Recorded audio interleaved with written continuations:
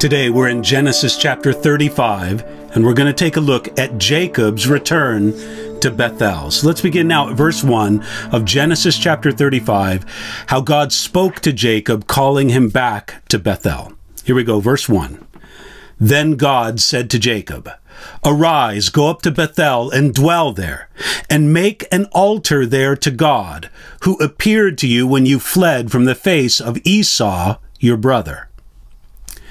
Previously in the book of Genesis, we saw the crisis and the massacre at the city of Shechem. That was just in the previous chapter, Genesis chapter 34. That great crisis and the terrible massacre happened because Jacob went to Shechem instead of Bethel, where God had apparently called him to go. I take that based on Genesis chapter 31, verse 13, where it doesn't exactly say that God told Jacob to go to Bethel, but I believe it implies it. But now, at last, after the crisis, after the massacre at Shechem, after the disgrace at Shechem, then Jacob finally went to Bethel. You could say that the whole experience at Shechem was an example of the power of a worldly, ungodly influence upon Jacob and his family. Now Jacob will separate from that and go to the place God called him to go to originally, Bethel. I like what Donald Gray Barnhouse said about this. He said this, quote, "The only cure for worldliness is to separate from it." Jacob had to leave Shechem to go to Bethel. There had to be a departure from one place and a new direction and destination set for him. There was a new place for Jacob and his family to dwell, and it was at Bethel, the house of God. In Genesis chapter 34, that sordid chapter, it does not mention God once. You could say that it's one of the most shameful chapters in the history of Israel's patriarchs.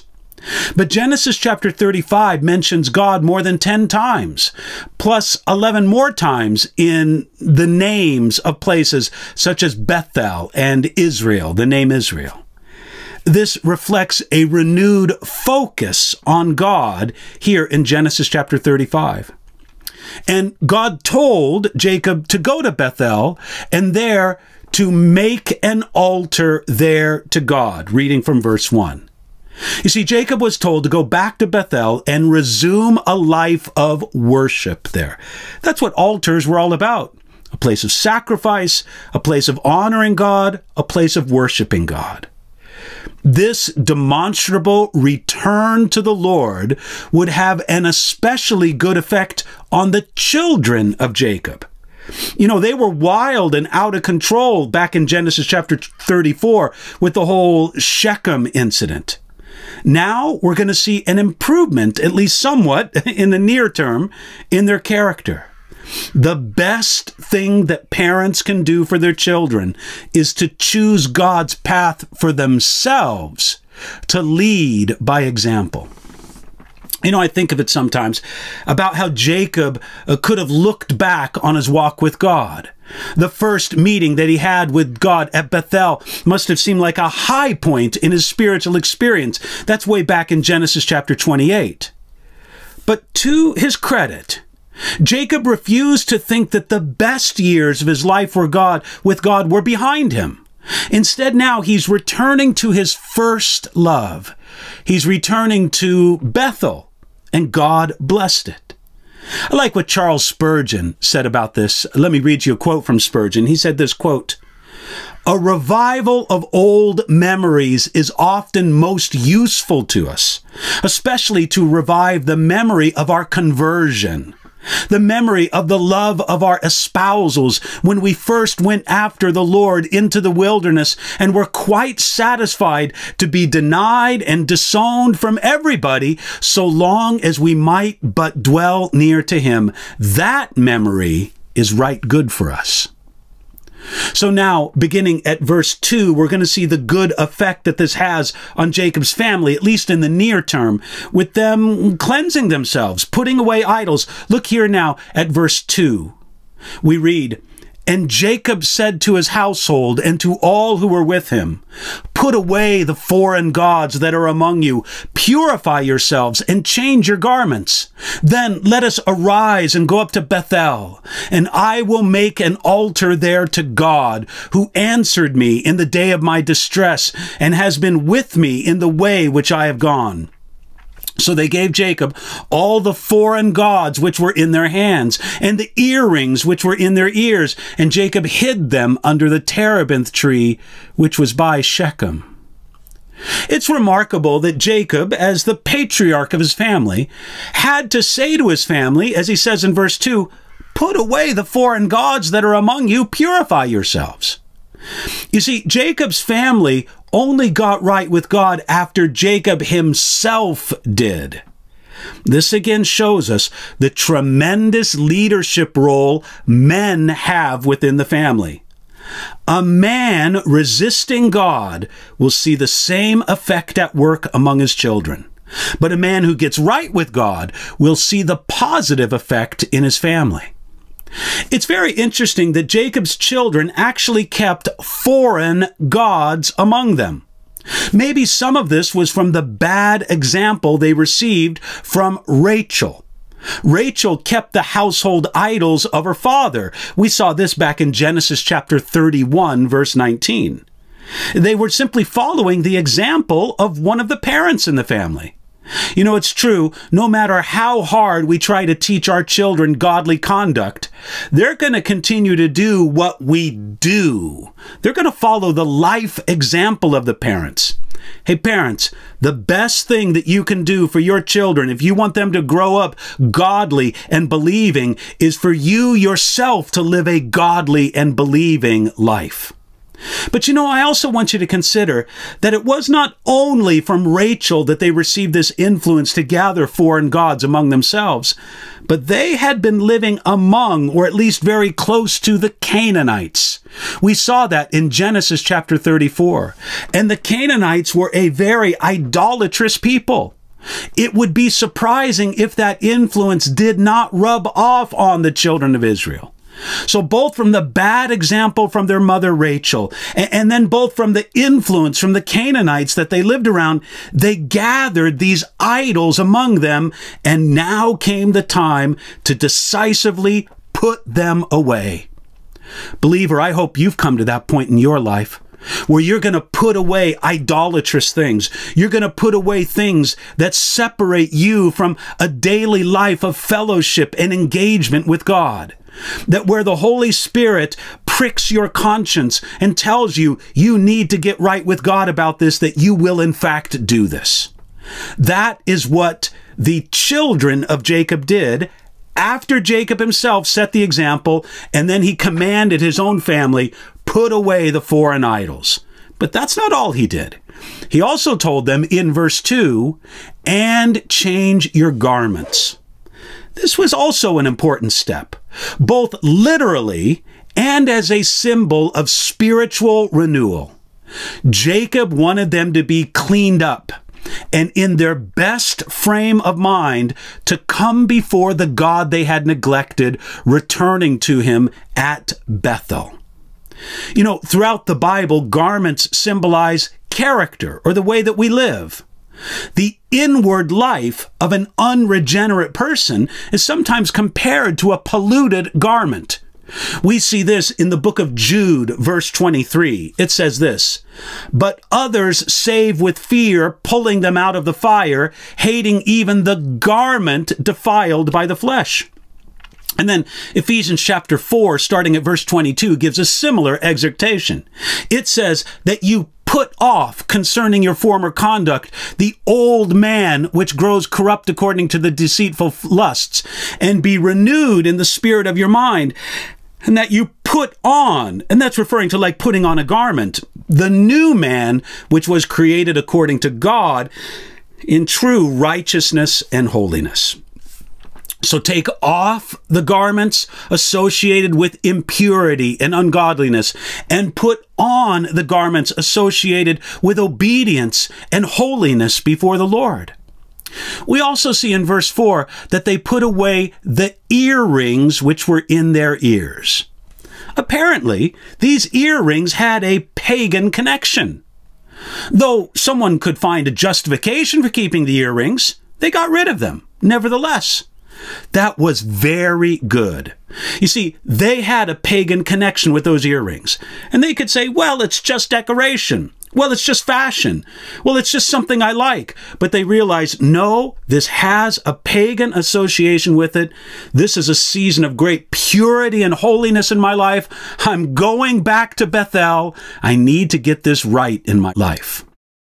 It's important for every one of us to take stock of what we may have in our home or among our person that's ungodly or connected to the occult or impure in any way, and we should promptly get rid of those things. Now, this is what happens next here in Genesis chapter 35, starting out verse 5. And they journeyed, and the terror of God was upon the cities that were all around them, and they did not pursue the sons of Jacob. So Jacob came to Luz, that is Bethel, which is in the land of Canaan, he and all the people who were with him. And he built an altar there and called the place El Bethel, because there God appeared to him when he fled from the face of his brother. I find it fascinating that as they left Shechem and journeyed towards Bethel, God protected them. Did you see that in verse 5? Here's the phrase, the terror of God was upon the cities that were all around them, and they did not pursue the sons of Jacob. This was God's protection on Jacob and his family. Now, it would have been fair of God to leave Jacob to the consequences of his sinful lack of leadership over his family at Shechem. Again, that's back in Genesis chapter 34. Yet God's grace covered Jacob and his family even when their sin had made them vulnerable. I mean, let me remind you that Jacob and his family needed this protection because the massacre at Shechem made them hated among the Canaanites, as Jacob feared at the end of Genesis chapter 34. But God protected them, and they journeyed southward towards El Bethel. And then it says in verse 7, he built an altar there and called the place El Bethel. Though Jacob had sinned, he now did what was right before God. He did this despite any danger, and he chose to trust in God's protection.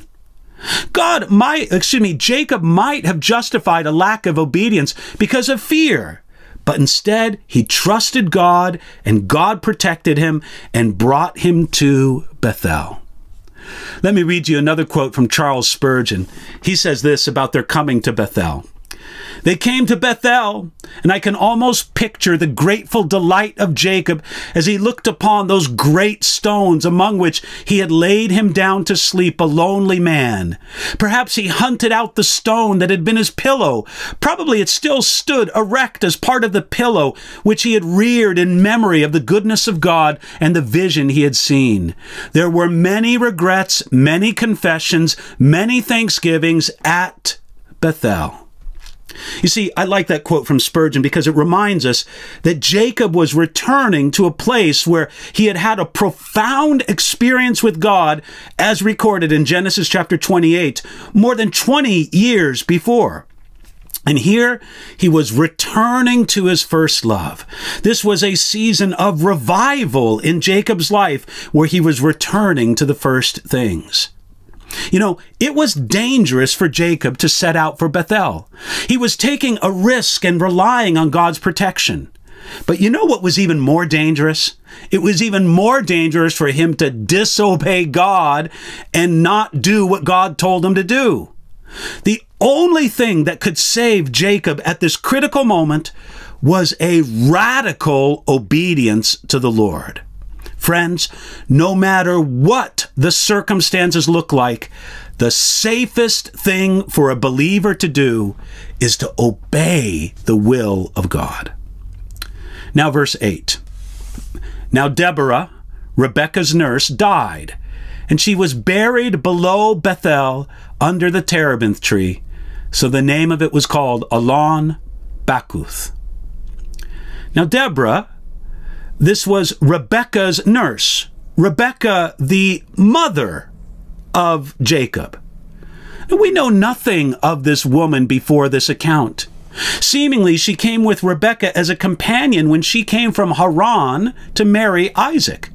And obviously, she was a beloved member of the family because they named the place where she was buried Allon Bacuth, which means oak of weeping. And this was Rebekah's nurse. Now, again, some commentators assume for some reason that she came to be in Jacob's household, coming from his mother's household. But we don't know for certain if this was the case. Let me continue on now, starting at verse 9. Then God appeared to Jacob again when he came from Padam Aram and blessed him. And God said to him, "Your name is Jacob. Your name shall not be called Jacob anymore, but Israel shall be your name." So he called his name Israel. Also God said to him, "I am God Almighty. Be fruitful and multiply. A nation and a company of nations shall proceed from you, and kings shall come from your body. The land which I gave to Abraham and Isaac I give to you, and to your descendants after you I give this land." Then God went up from him in the place where he talked with him. So Jacob set up a pillar in the place where he talked with him, a pillar of stone. And he poured a drink offering on it, and he poured oil on it. And Jacob called the name of the place where God spoke with him, Bethel. Verse 9 tells us, "Then God appeared to Jacob again." And it also tells us that God blessed Jacob. You know, when Jacob finally arrived at the place God told him to go, that was Bethel, he immediately found blessing. God appeared to him, God blessed him, and I love it how God called him by his new name, Israel. You know, this is a reminder that the new name, remember back in Genesis chapter 32, God told Jacob, "Your name shall be Israel." And that new name was important because Jacob had acted like the old Jacob instead of the new Israel. Yet God wanted to set his mind on the new man God had made him to be. God does the same with the believer today. He wants to remind us of who we are in him.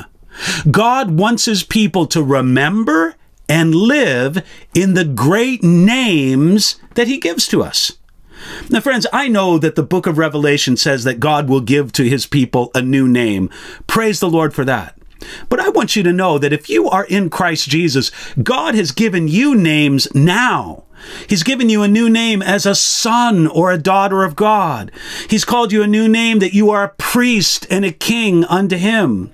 You are adopted into his family. You are an heir of his kingdom. You are a co-laborer with Christ. These are all great names that God gives you as a man or a woman who is now believing in the Lord and following him.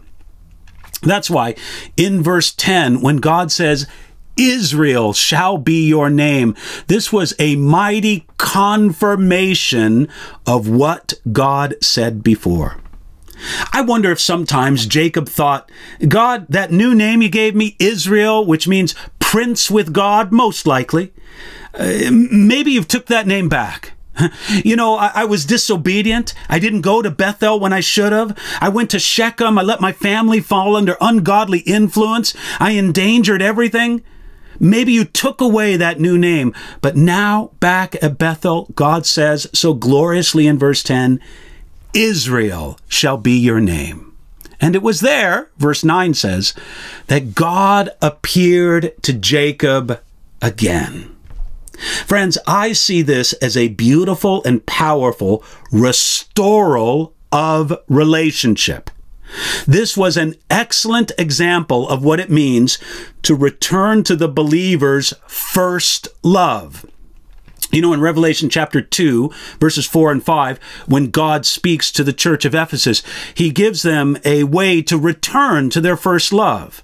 And it's marked by three things: remembering, repenting, and doing the first works. Well, Jacob remembered to go back to Bethel. Jacob repented by getting rid of all the idols and by changing the garments. And Jacob did the first works by building an altar and worshiping God as before. Yes, what God would detail hundreds of years later in the book of Revelation, chapter 2, that remembering, repenting, and doing the first works again, here Jacob does as a pattern when he gets back right with God in Genesis chapter 35. And as a beautiful part of this promise, in verse 12, God renews the covenant. He says this, Genesis chapter 35, verse 12. The land which I gave to Abraham and Isaac, I give to you, and to your descendants after you, I give this land. God granted Jacob a valuable reminder of his place in God's great covenant. That covenant began with his grandfather Abraham back in Genesis chapter 12. And then it continued with his father Isaac. But now it's going on through the grandson Jacob. And in this, Jacob didn't need to hear anything new from God. God had already spoke this to him. But he simply needed to be reminded of what was true and to be encouraged to cling to it all. Friends, so much of our walk with God is exactly the same way. God gives us so many blessings in Christ Jesus. As a matter of fact, we are seated with him in heavenly places, and we have all blessings in Christ Jesus. We just need to be encouraged to cling to those things and to set our eyes on those things. That's what Jacob was doing, and God does a similar work with believers who draw near to him today. Now, verse 13 says, Then God went up from him in the place where he talked with him. That phrasing in verse 13 makes me think that it's possible that God appeared to Jacob here in some bodily form. Let me read that to you again in verse 13. Then God went up from him in the place where he talked with him. It seems, now again, I want to be clear, the text doesn't say this exactly, but there's a sense of this in the text, that God spoke to Jacob in some bodily form. This was part of the great blessing that God gave to Jacob after his return to his first love. Friends, much blessing waits for the believer when they finally do what God tells them to do.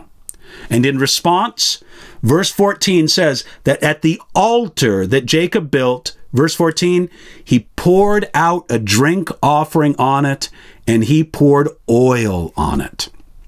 Appropriately, Jacob performed sacrificial acts of worship to the God who had so greatly blessed him. Verse 14 mentions a drink offering, and the idea of a drink offering is found several places in the Bible. In Exodus, in Leviticus, in Numbers, those passages show that the drink offering was made with wine that was poured out in sacrifice before the Lord at his altar. Later on in the New Testament, Paul considered the pouring out of his life before God to be like the pouring out of a drink offering before God's altar. He mentions that in Philippians chapter 2 and in 2 Timothy chapter 4. See, what I love about this is that the heart of worship in Jacob showed gratitude towards God. When believers look back on life, they should never have a sour, ungrateful attitude. I was robbed. I was cheated. Look how badly I was treated. Instead, the people of God should say, God is blessed. And this will probably determine if a believer will be perfectly miserable or perfectly delightful as they grow older. Now, I find it interesting that in the previous verses, God told Jacob to be fruitful and multiply. And what I think is very interesting is that at this point, Jacob already had 11 sons and 1 daughter. Why would God tell him to be fruitful and multiply? I think there's at least 2 reasons for this. Number 1, God told him to be fruitful and multiply because he wanted to encourage Jacob to encourage his sons to have many children. God was going to bring a great nation out of these sons of Jacob, these sons of Israel. So they were to be encouraged to have many children. But there's another reason as well. God was not done giving Jacob children. He had had 11 sons and 1 daughter to this point, but there would still be 1 more son born. And that's what we come to here in Genesis chapter 35, verse 16, which reads like this. Then they journeyed from Bethel. And when there was but a little distance to go to Ephrath, Rachel labored in childbirth, and she had hard labor. Now it came to pass, when she was in hard labor, that the midwife said to her, "Do not fear, you will have this son also." You know, we studied in previous chapters the great baby race that happened among Rachel and Leah and Bilhah and Zilpah, their handmaids. And what a contentious rivalry, competition it was. We don't have a sense of any of this here. All we hear is that Jacob was not done having sons, and his beloved wife Rachel, who herself had only borne 1 previous son, that was Joseph. Now verse 16 says, Rachel labored in childbirth. And here there seems to be none of the contentiousness and rivalry surrounding the birth of Jacob's last son. Maybe they were just all older by this time. Maybe it was now because they were in the promised land and the competition just didn't seem as important as it was before. But the promise was given. Verse 17, you will have this son, even though the birth itself was very difficult. It's possible that this last child was conceived at this place where Jacob came back to his first love for the Lord. After all, it was here that God told him to be fruitful and multiply. Now, verse 18, this tragedy. And so it was, as her soul was departing, for she died, that she called his name Ben-Oni, but his father called him Benjamin. This is the very tragic death of the beloved wife, Rachel. She died in childbirth. And before she died, she called the name of this son Ben-Oni. Now previously, the birth of a son to Jacob was seen as a victory for the wife who bore the son. A victory in the rivalry over her sister. Every son was a cause for rejoicing and victory in the competition with her rival. It was not so with this last son. And Rachel named him Ben-Oni, meaning son of my sorrow. You know, ultimately, this shows the futility of Rachel's rivalry with her sister Leah. Now, at the time of her final victory, who has the last laugh? Who bears the last son? It's me, Rachel. But all she finds is sorrow. Sorrow at her own death, of course. But she names the son Ben-Oni, son of my sorrow. But verse 18 also tells us his father called him Benjamin. Jacob wisely changed the name of the child to Benjamin, which means son of my right hand. Perhaps he rightly sensed the special place God had for this child. Or perhaps he simply prized Benjamin so greatly that he was the final link between himself and this woman that he most loved, his dear wife, Rachel. But he was named Benjamin, son of my right hand. You know, the right side was associated with greater strength and honor because most people are right-handed. Benjamin, son of my right hand, therefore has the idea of son of my strength or son of my honor. We find that idea expressed in passages like Exodus chapter 15, verse 6, which says this, "Your right hand, O Lord, has become glorious in power. Your right hand, O Lord, has dashed the enemy in pieces." You know, the Lord is our strength and honor. Psalm 16, verse 8 says, "I have set the Lord always before me, because he is at my right hand. I shall not be moved." It's also wonderful to understand that God's strength and honor are for us. Psalm 63, verse 8 says, "My soul follows close behind you. Your right hand upholds me." You see, not only do I need to be upheld, I need to be upheld by God's right hand. And Psalm 138, verse 7 says this, "Though I walk in the midst of trouble, you will revive me. You will stretch out your hand against the wrath of my enemies, and your right hand will save me." It's as if the psalmist says, and God's people can say collectively together, "Lord, I need you to save me. And for this one, please use your right hand. I need your strength. I need your skill." By the way, Jesus sits at the right hand of God the Father, that position of strength and honor, and we sit there with him. Colossians chapter 3, verse 1 says this, "If you then were raised with Christ, seek those things which are above, where Christ is, sitting at the right hand of God." Well, after Rachel's tragic death, we're going to see now in verse 19 that she's going to be buried. Verse 19. "So Rachel died and was buried on the way to Ephrath, that is, Bethlehem. And Jacob set a pillar on her grave, which is the pillar of Rachel's grave to this day." Rachel died and was buried. Her death was a tragic fulfillment of the curse that Jacob himself pronounced on the one who stole the idols of Laban. You know, Laban said in Genesis chapter 31, he put a death curse on the person who stole his idols. And Rachel was actually the one who did it, even though she was able to cleverly conceal it at the time.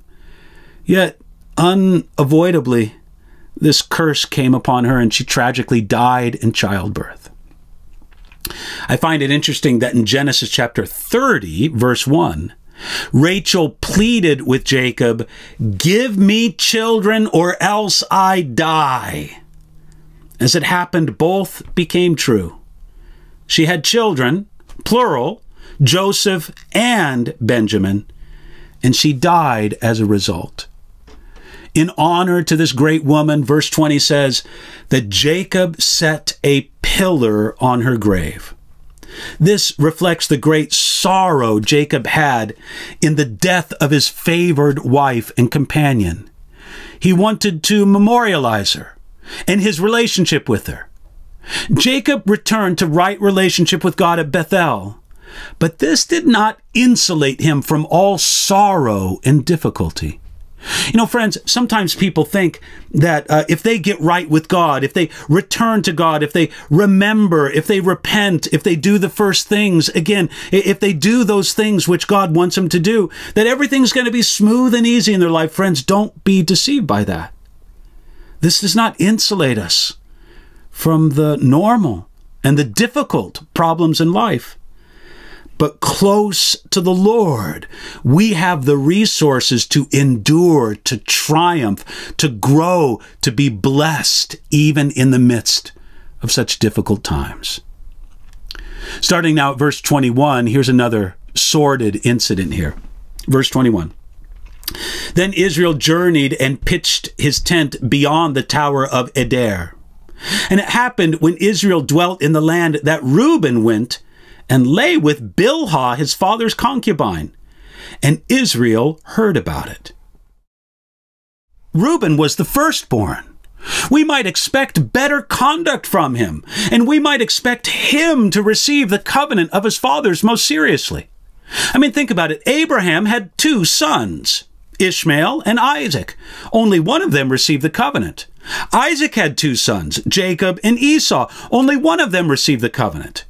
There's no automatic assurance at this point that more than one son would receive the covenant, and the most logical choice would be Reuben, the firstborn. But here, Reuben sinned in a most offensive way against his father and his entire family by having sexual relations with his father's concubine. You know, in the larger picture, maybe it isn't a surprise that Reuben sinned so offensively. He grew up in a home filled with strife, contention, competition, and the pursuit of the flesh. Maybe it was almost to be expected. But Israel, his father, heard about it. Though there was a disgraceful sin, when Israel heard about it, he must have been crestfallen. Think about it. Simeon and Levi seem to disqualify themselves from the high calling of Abraham's blessing back in Genesis chapter 34 when they engineered the terrible massacre at Shechem. Now in Genesis chapter 35, Reuben seems to disqualify himself from the high calling of Abraham's blessings. The first three born sons, Reuben, Simeon, and Levi, those were the three eldest sons of Jacob's 12 sons. They seem to disqualify themselves. God's going to do something special through the fourth son, Judah, even though he is going to have his own problems, as we'll see in later chapters. Now, let me begin in the middle of verse 22 with this listing of Jacob's 12 sons. We read, "Now the sons of Jacob were 12. The sons of Leah were Reuben, Jacob's firstborn, and Simeon, Levi, Judah, Issachar, and Zebulun. The sons of Rachel were Joseph and Benjamin. The sons of Bilhah, Rachel's maidservant, were Dan and Naphtali. And the sons of Zilpah, Leah's maidservant, were Gad and Asher. These were the sons of Jacob who were born to him in Padam Aram." Now, as demonstrated in the previous chapters, these sons were not a collection of amazing spiritual men. Not at all. These were sons of Jacob. Friends, this was a severely dysfunctional family. And God was going to use this family, but not because they were so great, not because they were such spiritual men. He chose them and he used them by his grace alone. Well, let's continue on now to verse 27. "Then Jacob came to his father Isaac at Mamre, or Kirath Arba, that is Hebron, where Abraham and Isaac had dwelt." Kind of ironic. More than 20 years previously, Isaac called Esau to himself and said, "I think I'm going to die. Let me bestow a blessing on you." And then Jacob came in and deceptively stole the blessing, and that put into contact the whole fleeing of Jacob to the east, to Haran, and the story unfolds. But friends, Isaac thought he was going to die more than 20 years previously. And now, he's finally very near to his death.